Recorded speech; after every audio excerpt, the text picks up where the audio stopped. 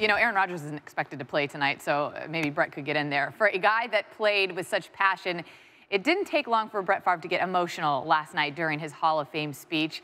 A career that took 20 years to complete took 36 minutes to encapsulate.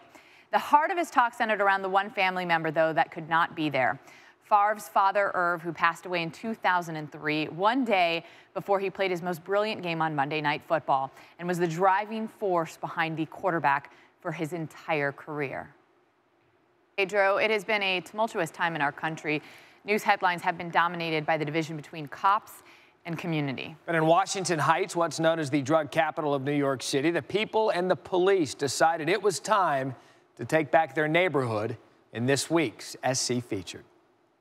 This year marks the 28th anniversary of the Michael Busick Little League, which is also the badge number Officer Busick wore for the 34th precinct. As for Washington Heights, the neighborhood's crime levels dropped 74% from '88 to 2015. There were 75 murders in the Heights in '88. Last year, there were 4. Cohn starts tonight. Right there. This is coming up, top of the hour. Huge deal. Yankees have called a press conference involving Alex Rodriguez. Some feel that this could be a retirement, could be retiring at the end of the season. We don't know. It has not leaked out, but we are going to find out at the top of the hour. We're going to take you there live. That is inside the press room there at Yankee Stadium. Football's back. Back here on SportsCenter, Dianna Russini, Carrie Chow. Carrie, is there a coach in college football who has created more headlines than this guy? The season hasn't even started. This guy has really served it up perfectly to those millennial recruits out there. I see what you're talking about. I mean, he's appeared in a music video with the rapper Bailey. He's had sleepovers with recruits. Yes. He's even tree houses, I think. He's gone up in tree houses. Oh, yeah, exactly. He's taken the team out to Florida for spring break, much to the SEC's dismay. He's cool with the kids. He's cool with the parents because he wears those non-threatening khakis. Now, Harbaugh sits down with our very own Gene Wojciechowski and reveals what drives him and whether or not he can still play. Gomez, working quite the long day. I want to talk about Arietta. We'll get to that. We'll get to a lot of things. But first, the New York Yankees have some news. You just got a text message. It just came 2 minutes ago that they have announced an 11 a.m. Eastern press conference with Alex Rodriguez. So, you know, Pitchers, we showed you the stat before. In the last 25, Kluber has a 1.46 ERA. In his 5 starts, the other Indian starters, a 1.46 ERA.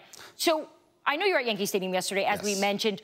What are the players saying about that situation? They're saying that it's just basically a slump. It's like when a hitter goes into a slump. Then an attitude thing. But the Dodgers are on board with all of this so far, by the way. They're all right, so just to recap, the news tonight, the New York Yankees press conference tomorrow morning at 11 a.m. with apparently A-Rod included in that press conference. We're not exactly sure why they're hosting this press conference, but Pedro Gomez is going to be on top of it for SportsCenter here over the next few hours. Pedro, thank you. All right, Diana.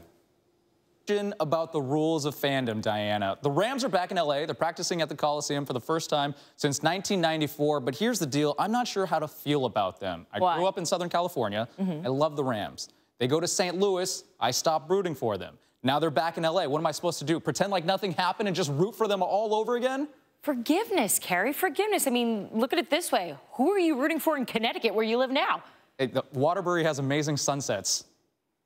Anyway, go Rams. They're back practicing at the Coliseum, back at home for the first time in years. Carrie supports them, and the players know how special this is.